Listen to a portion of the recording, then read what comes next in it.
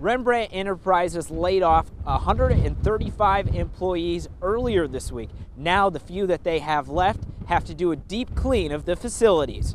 County officials with Iowa State Extension tell me these workers in hazmat suits are disinfecting every square inch of this massive facility, hopefully killing the disease. Buena Vista County has been hit harder than anywhere else in the United States.